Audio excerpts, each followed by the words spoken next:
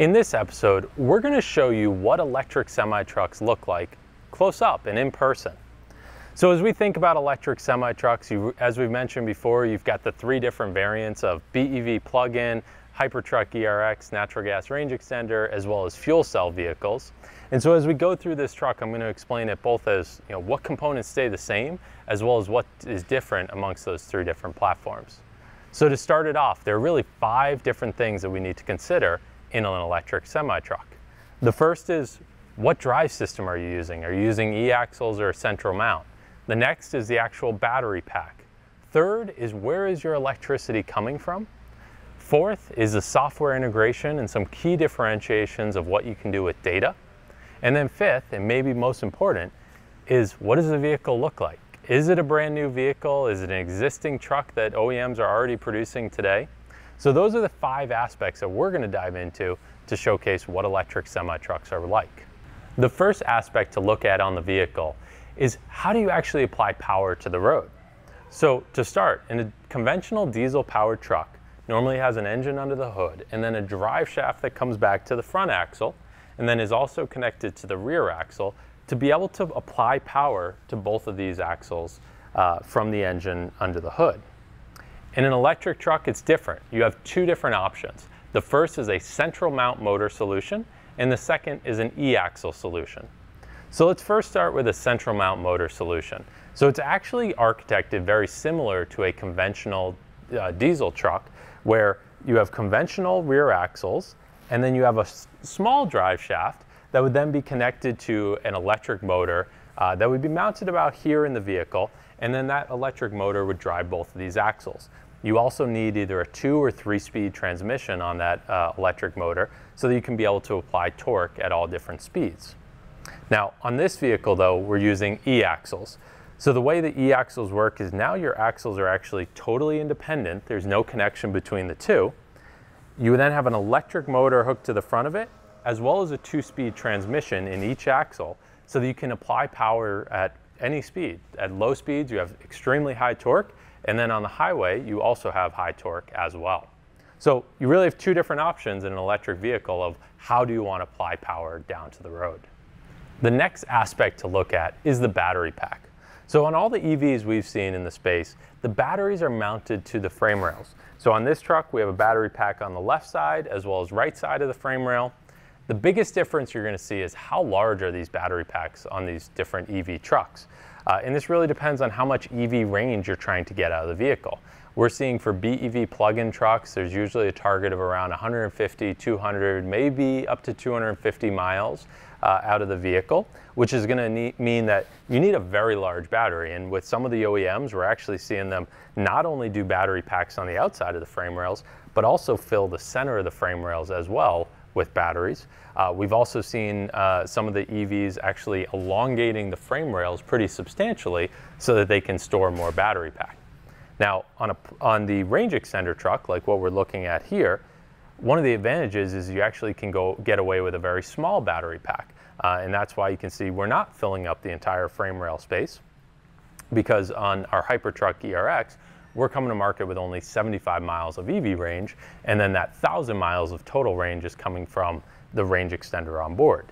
Now, once you choose what size of battery pack you need, you then need to choose what type of batteries you want. So what manufacturer do you want to come from, as well as what chemistry of battery do you want. You have different chemistries like NMC, LFP, LTO, and you really need to look at the characteristics of the vehicle and what you're trying to achieve.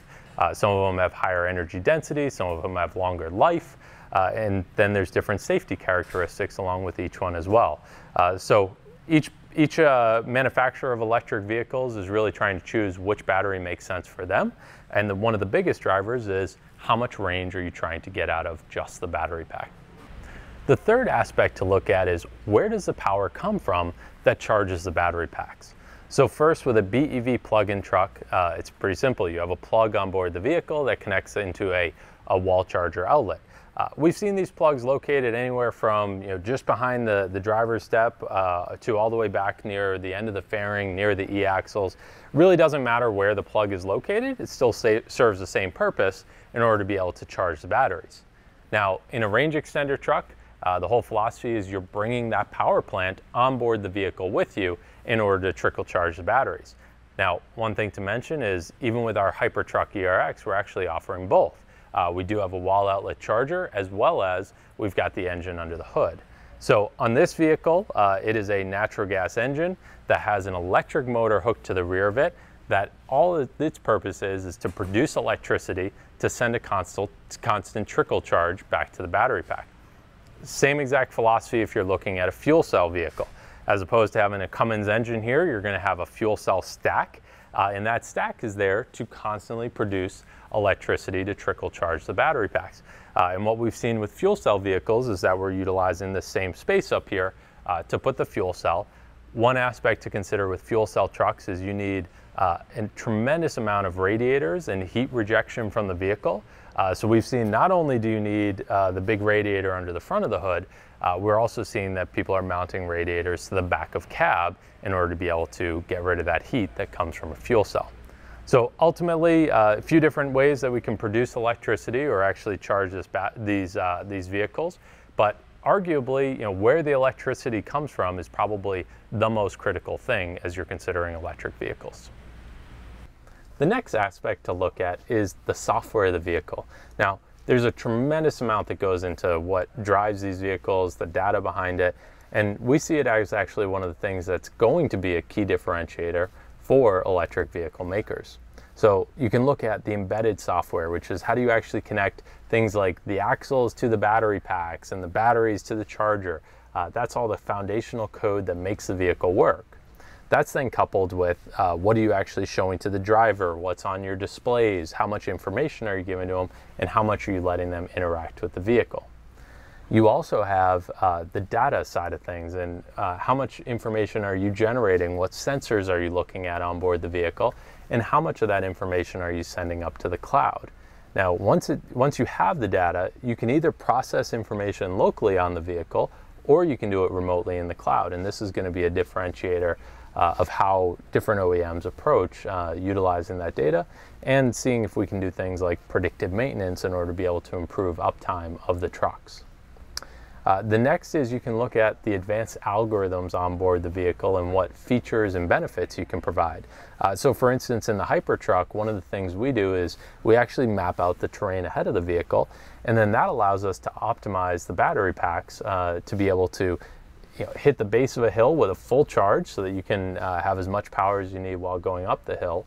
Or the reverse of that is if you know a big downhill's coming up, you want to deplete your battery packs before you get there so that you can capture as much energy as possible through regen braking. You can also leverage the GPS location of these vehicles. So, are you near a port or in a port, or are you near a warehouse that you're making a delivery to? And you can use that to determine, do you want to use the generator on board the vehicle or not? So, for instance, we've seen overseas, in London in particular, we're starting to see zero emission zones pop up where you can't have any pollution, any tailpipe emissions in those areas. So this will allow us to control the vehicle so that we know if the truck's in that zone, you don't have the engine on and you're just running off the battery pack.